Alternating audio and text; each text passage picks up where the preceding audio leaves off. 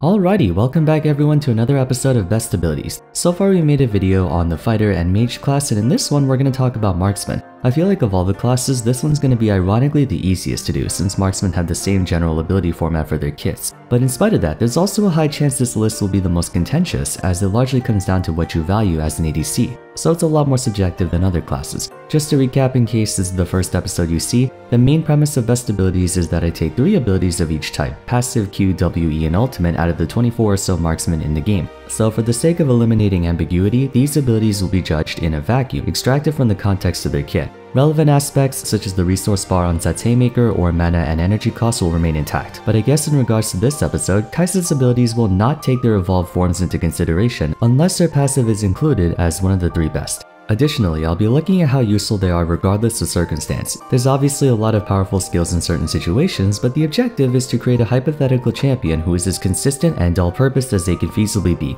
So essentially what we're doing is creating our own theoretical champion by sifting through the top 3 of each ability out of the Marksman class to create a super Marksman. In case you're still confused as to how I go about this, I recommend you watch the first episode on Fighters. That one has the full in-depth explanation, being the first episode and all. So let's get right into it. Hope you guys don't roast me too hard in the comment section. Marksman passives have been getting increasingly more and more complicated over the years. Just about anyone who came out after Callista has a passive that defines their entire playstyle, while older marksmen have your garden variety one-sentence passive. So I think it goes without saying that all 3 will involve modern ADCs, mainly because the only thing keeping those passives balanced is that they're on that champion. Imagine how good it would be if you slapped other abilities. On that note, my 3 choices are Senna's Absolution, Akshan's Dirty Fighting, and Callista's Martial Poise. At the expense of lower crit damage and attack speed scaling, anytime you land a basic attack on enemy champions, hitting them again does bonus current health damage and collects mist over the course of a game. Each stack of mist grants bonus attack damage, and for every 20 stacks you get bonus range and crit chance. Any crit chance beyond 100% is converted into lifesteal instead. Additionally, your auto attacks by default do 1.2 times your normal attack damage and grant bonus movement speed for half a second. I'm not entirely sure how this would translate to other ADCs, but having a passive like this is honestly kind of broken. Bonus AD, attack range, crit chance, and lifesteal just from attacks. I would be terrified to see something like this on a normal marksman's kit. Granted, like I said, you're trading a lot of bonus attack speed, but the benefits far outweigh the cost. Late game Senna is already a monster to begin with. Next we have Akshan's Dirty Fighting, yet another passive that's only really balanced by the fact that it's on him. By default, all of your auto attacks have a chance to strike twice, or you can choose to hit only once and get bonus movement speed to kite enemies with. Additionally, you have a 3-hit passive, and you get a shield if you use it against a champion. This is by far the best passive in the game for anyone who prefers to build on hit effects. Enough said. Finally, we have Callista's Martial Poise. Now I am aware of the inherent limitations of this passive. For one, if you lose vision of your target at any point before your spears land, they completely miss, and you only do 90% of your total AD in damage with each attack. But combat mobility of this caliber is simply far too good to pass up. Marksmen have lackluster mobility as a whole, and something like this would allow players to kite out virtually anyone so long as they're not CC'd. If Callista had better defensive or self-heal tools, this passive would be way more effective. Honorable mentions go to Ashe's Frost Shot for allowing any and all attacks to slow enemies, which would be ridiculously broken on anyone who prioritizes on hit effects. Picture Kog'Maw or Vayne with Frost Shot. Actually don't, that sounds terrifying. Second honorable mention goes to Jin's Whisper, which is a more extreme version of Senna's Absolution, although in my opinion it's not as all-purpose as hers. For most marksmen, Q consists of a basic damaging spell, something to use in between auto attacks, usually as a means to wave clear since you don't attack fast enough early game to push waves at a reasonable pace. That said, there's a good bit of variety in how you want to exert your pressure with your main ability, so it's a pick your poison type scenario. I decided to go with Zeri's Burst Fire, Senna's Piercing Darkness, and Jinx's Switcheroo, each for different reasons. Obviously, you're not getting the slow on your auto attacks, as that technically constitutes Zeri's passive in addition to her living battery. Moreover, you're not going to get the piercing effect from Spark Surge as that's on her E. But think about it for a moment. Burst Fire is for all intents and purposes a basic attack skill shot with 825 range and a cooldown that's proportional to your attack speed. If you had this on any champion with a normal basic attack, you pretty much have 2 auto attacks put together. At 2.5 attack speed, you could be throwing out like 4 autos per second, which is just insane. Theoretically, you can combine Burst Fire with either Jin or Senna's passives to circumvent the reduced attack speed, getting the best of both worlds. You can pair this up with Ashe's Frost Shot for infinite slows or Akshan's Dirty Fighting for infinite 3-hit passes. Callista's, you'd have to be scripting to microstep that fast, but I think you get the point. This attack has the potential to be abused like crazy if you took it from Zeri and gave it to someone else. The same applies for Piercing Darkness as well. It's a long-range attack that does damage, slows enemies, and heals allies at the same time while applying lifesteal. It's a long cooldown of 15 seconds, but auto attacks reduce the cooldown by 1 second on hit. Now, Senna's Q is kept in check primarily through her reduced attack speed. If you were to equip Piercing Darkness onto an ADC with normal attack speed, or say Akshan's passive, this Q could become virtually spammable if you can afford the mana cost. It doesn't do a whole lot of damage in comparison to other Marksman Qs, but the healing and slow utility makes up for that. Though if you forego Senna's passive, the max cast range on Q is only 600. Even so, that's not that bad. As for Switcheroo, you essentially have two different weapons. One's a minigun that gives you up to 130% attack speed permanently, while the other is a long-range rocket that does splash damage. It's a very solid Q to have on any marksman, probably would even be better if you join it with either Ash's passive or a lot of mobility, which are two things that hold Switcheroo back in the context of Jinx's kit. I will admit that as far as DPS goes, it heavily depends on her passive to achieve that pentakill status, but even so, having that kind of DPS potential cannot be ignored. Honorable mentions go to Twitch's Ambush and Vayne's Tumble. Ambush has a lot of applications for any marksman, especially if you build one with burst damage. Imagine Jhin sneaking up behind you with a loaded 4th shot. Vayne's Tumble is a fast repositioning tool on a low cooldown, making it super useful for dodging, pursuing, or retreating, even without the stealth from Final Hour. At 80% bonus damage rank 5, it's akin to having a guaranteed critical strike that stacks with crit damage.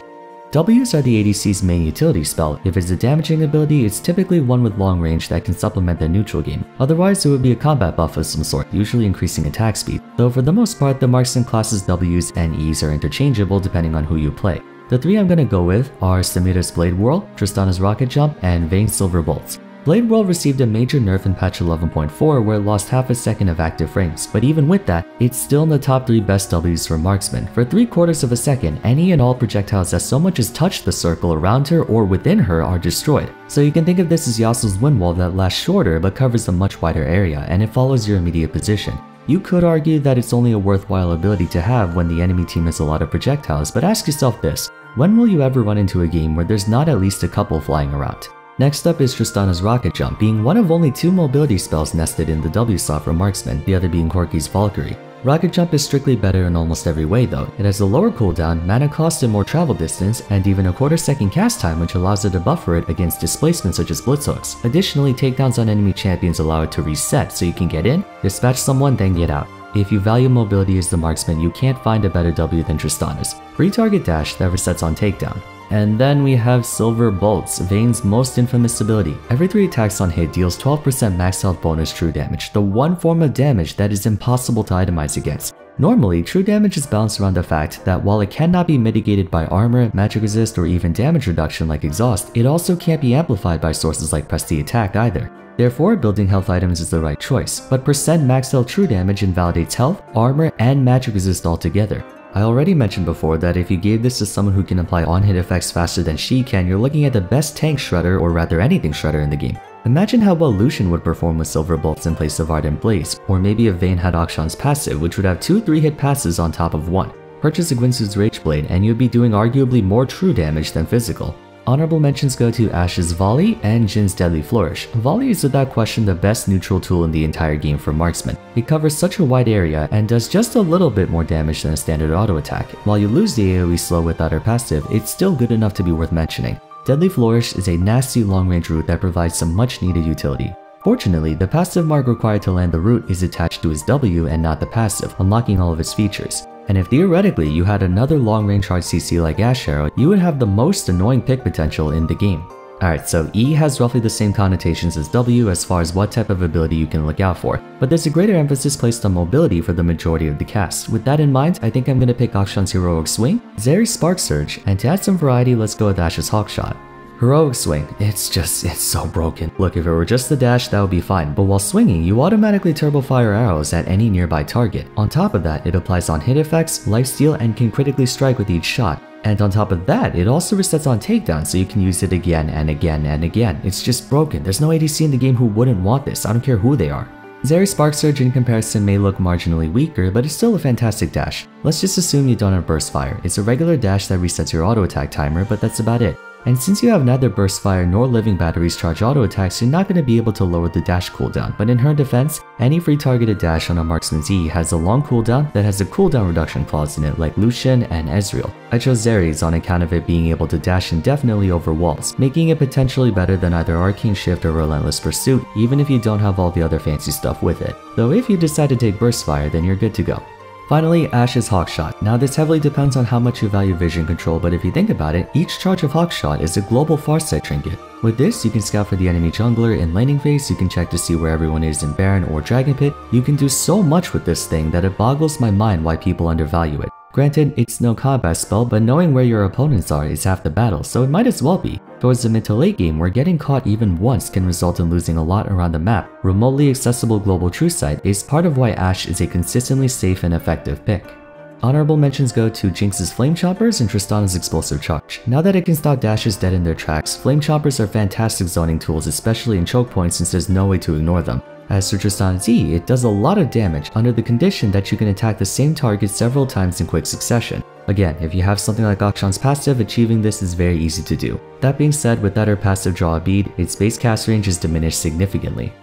Last but not least, we have ultimates. Marksmen also are separated into 3 categories: globals, buffs, and big fights. So what I'm gonna do for this one is pick one from each category, then in the honorable mentions I'm gonna pick another one so we have 6. For the globals, I'm picking Ash's Enchanted Crystal Arrow as the main one and Jinx's Super Mega Death Rocket for the HM. For the buffs, I'll pick Twitch with Vayne as the honorable mention, and for the big fight, I'll go Lucian's Culling and Xayah's Featherstorm. Ash's Crystal Arrow needs no introduction. It's a global skill shot that can inflict up to a 3.5 second stun, the longest in the game. It is the best tool in the game for picks, no questions asked, and in the late game, you can easily throw out one every 30 seconds or so. There's nary a situation where Ash's ult is not worth bringing unless you're specifically responsible for being the main damage on the team. Jinx's Death Rocket trades crowd control for raw damage. Out of all the damaging global ults, I went with hers since it does % max health damage whereas the others do only flat. You might say that its reliance on targets being at low health makes it less consistent than the likes of Ezreal's, but oftentimes you don't use the global projectile ult to start a fight, you use it to finish one. Granted, one of the best things about it was its ability to outsmite Baron thanks to having no cap on monsters. Most of the time it would do like 1400 damage or something ridiculous, but that doesn't change how good of an execute type ability it is.